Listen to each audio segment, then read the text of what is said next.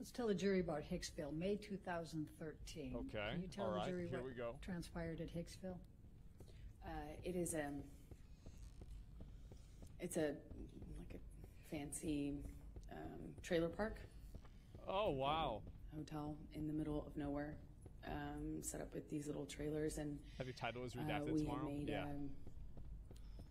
a plan to go there with friends, and we were going to do, you know, like laughy, as we said, laughy drugs, like mushrooms, eat mushrooms, sit by a campfire.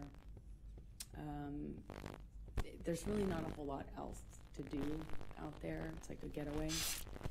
What is it with people and doing drugs? And God it damn. was going fine. It was like a, you know, kind of like a party out in the desert. Not cocaine, though. With a few friends. And Wes, thanks for 20 subs. Appreciate campfire and music. And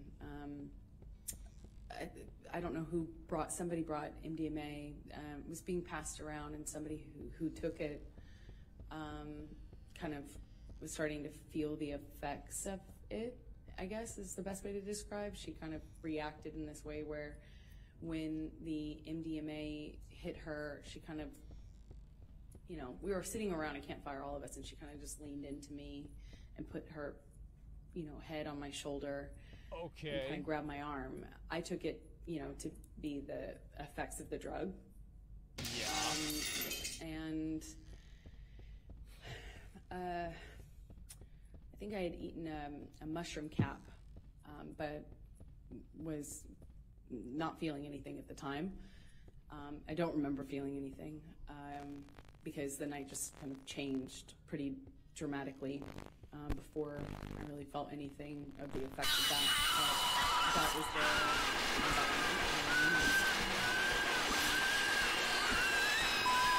the and as soon as she kind of did this thing where she leaned into me, Johnny gets really activated. He gets really upset, and he starts. Well, at first she thought he was kidding too. She thought he was kind of making a joke. I think we all did. Everyone kind of responded at first, you know, that it, like it was a joke. But he was like, "Hey man, what are you doing? You know, what do you think you're doing?" And she kind of giggled and kind of leaned into me more, and I knew in my body just instantly that it wasn't a joke. But she didn't, so she's kind of still attached just to my fucking arm. around, He yeah. says it again to her, louder. He says, "Hey man, you think you're touching my fucking girl? You think you're touching my fucking girl? That's my fucking girl." And he gets louder and louder, and she kind of did this thing, half understanding what was going on. I think she kind of started to cry at this point, but she kind of threw up her hands, and Johnny grabbed her wrist and kind of twisted it and pulled her into him and said, "Do you know how many pounds of pressure it takes to break a human wrist? Huh?"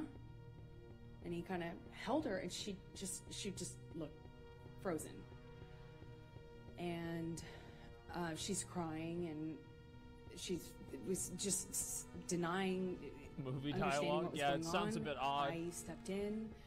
I kind of take Johnny's arm around, kind of take Johnny's hand, and kind of we start communicating. I don't remember if he immediately was accusing me or if it was sometime after. I wish I remembered, but we agreed that we'd go and talk about it in the trailer.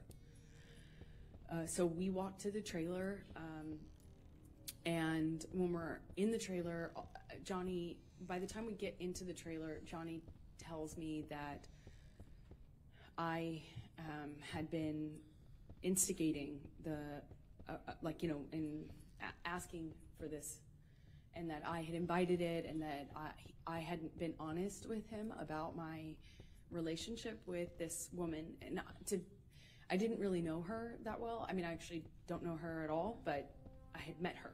And I remember in the trailer, he's accusing me of lying about it. Okay. And that I, you know, that I had something with her. He just turned all that, it seemed like he turned all that rage onto the trailer itself.